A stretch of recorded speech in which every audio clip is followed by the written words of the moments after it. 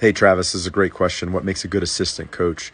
I'll give you a couple things. One is really limiting the questions you're asking your head coach.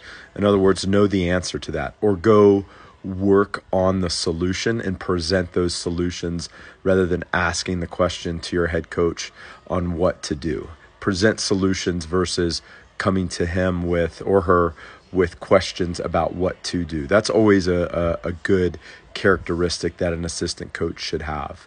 And being able to do everything.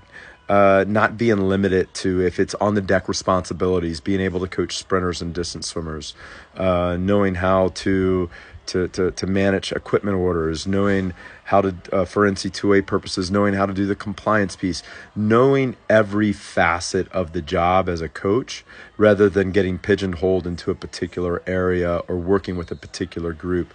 I think that's always a good sign.